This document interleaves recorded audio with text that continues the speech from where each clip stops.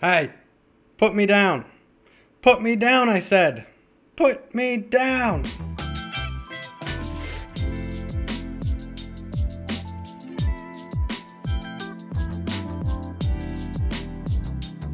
Hey, put me down.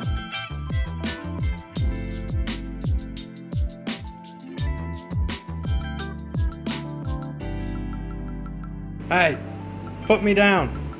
Put me down, I said. What are you looking at? Huh? Don't yell at him. He's the creator. Alright, I had this idea for an app, but if I don't put a time limit on it, I'll never actually make it. I'll end up just looking at memes every night until I die. So, this is the story. 2 weeks ago, I'm playing around with Easy AR, and I noticed their sample scene for creating runtime trackers doesn't take the whole camera image and make a tracker, but it takes a portion of the camera frame. Interesting. This got me thinking about object detection and how it only gives you the object's position in 2D space. I've always thought that we could do some really cool things if we could get the 3D position. Maybe we could run object detection until an object is found, and then take that bounding box and use it to create a runtime tracker. I've always wanted to use object detection and put googly eyes on everything, so I thought this was my chance. I thought back to my last job, Toaster Pets, where we were making an animation creation studio for phones and tablets. It was drilled into my head there that mobile AR and computer vision are great for empowering people to create their own content. So as I let my googly eye idea percolate a little bit, I started to think, well, I might as well just put eyes and mouths on them and let people make videos. So I started to investigate the feasibility of this idea before I did too much work. I was using TensorFlow Sharp for the object detection in Unity, which has since been deprecated by Unity's ML agents because they introduced their own inference engine called Barracuda. The older version of ML agents that I would need is not 64-bit compliant, so getting it up on the Android store was going to be a huge headache. So I started to think of ways I could just validate this idea before wasting all the time. Maybe I could just prototype something with the runtime trackers from Easy AR without object detection. I sat on this idea for a while, and it became more and more attractive to me because this way people could actually save the images they want to track and position the mouths and eyes wherever they want. I also thought it could be fun to draw on the images. So eventually I sold myself on the idea. So I'm going to give myself a week to make an MVP, and let's see if this is actually fun to play with. First thing I want to do is experiment with some physics and hinge joints, because I think it'd be really fun if the characters had like ragdoll type arms. The results are a little bit underwhelming. So I start doing some research and I consult Lord Google about making ropes in Unity, because I think really flappy arms could be fun. But before I knew it, I'd wasted a lot of time. Alright, so I just wasted like 2 days playing with hinge joints, and I'm not particularly proud. Like, I have a full-time job, so realistically I only get a couple hours every night to work on this, and I just wasted 2 entire nights. And I'm not even sure I like it. I have to actually make some progress today, so one thing I know I will need is serializable data objects that I can write to the device so trackers are persistent between loads. I'll need to be able to store a list of those objects. Each one will need to store a file path to a large image that can be drawn on top of, and a file path of a smaller image, which is what we're going to track.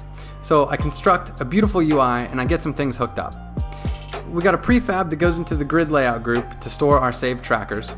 Now we can at least save image targets and recall them when the app has been restarted. The list of saved trackers gets serialized and saved as JSON in a text file. This way, when the app starts up, it can read from that file and reconstruct a list of our saved target objects. We can then use those to create our tracker items in our list and to create the trackers in the scene that Easy AR will look for. So my list of saved targets is getting out of hand quickly. We must make a delete function before I go insane. So now that that's working, I need to create an edit screen where I can position mouths and eyes. First we make the eyes. I'm just going to use some circles, and then for the mouth, let's go to Photoshop. Some of you may not know that I'm actually an artist posing as a developer, so let's make a mouth that we can manipulate in Unity. Set the anchor to the top, and now when we scale it on the y-axis, it opens and closes pretty nicely. I got these elements on my edit screen and made some drag functionality so they can be positioned. Let's add mouth and eye positions to our savable object, and now we are creating image targets like a boss. Oh yeah, I'm throwing out the arms because I hate them. So despite the 2 days I wasted in the beginning, things are going suspiciously well. So let's add some plugins to screw things up. If you've ever tried to record video and audio from Unity, you know that it's a problem. Recording video is a performance nightmare, and using Unity's microphone API is a disaster. NatCam and NatMic to the rescue.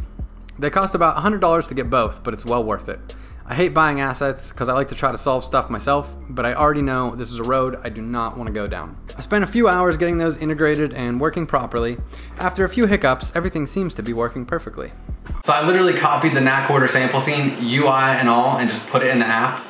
Like, I feel like an absolute disgrace, but like it works, so I don't know, I'm rolling with it. Now this is what I'm excited for, the drawing part. I made a little script for drawing lines on the screen. Every time you press down again, a new line is created. I add the ability to save those lines as a list of lines. Each line is a list of vector 3s that contains each point in each line. Now I can recreate those lines again when you load each target, and everything is working great in the editor. When I said before things were going suspiciously well, here's the part where they go wrong. I built out to test on my Android phone, and my screen space canvas is non-existent. It's just gone. What the actual fuck? I wasted a ton of time trying to figure out what the problem is, and after a few hours, I determined that I have no idea what the problem is. Something about EasyAR is blocking my screen space canvas, I guess. So I use another camera, set the culling mask to only UI, change all my edit screen elements to the UI layer, and now we have a working screen. Alright, so today is Saturday. As long as I don't get lost in meme land, I should have all day to work. So I'm going to try to get the mouth moving with the microphone input today, but I know this is going to be a problem, so wish me luck. I know this is going to be a problem because we did something similar at my last job. I didn't do it personally, but my friend Fatty did, and I remember him saying that it was hard to get working on all the devices since the mic levels are different between phones. My idea was to average the audio samples each frame to get a single float value, create a rolling list of those averages, and then keep track of a rolling min and max volume from that list of averages. That way we could adjust for background noise. I could then pass the current volume to the cartoon mouth and interpolate its scale as a proportion to the rolling min and max. As I'm sitting here reading these words, I'm realizing this doesn't actually work because I don't get a good max value until you start speaking. Anyway, I start implementing this and it's not working great. And by not working great, I mean it's not working at all. I thought maybe I could apply a Kalman filter to average the values before adding them to my list, and that made it a little bit better, but it's still not great. I start looking into how people do beat detection in Unity, and they always start with get spectrum data, which does a fast Fourier transform on the audio samples, whatever the hell that is. So NatMic is giving me the audio values as a float array, and I can't seem to figure out how to create a real-time audio clip with these values. Lord Google blessed me with an implementation of FFT in C#, so I throw that into the project, and that seems to be the secret sauce. It's still not perfect, so I add a multiplier to the min and max values, turn some knobs, and it seems to be working okay.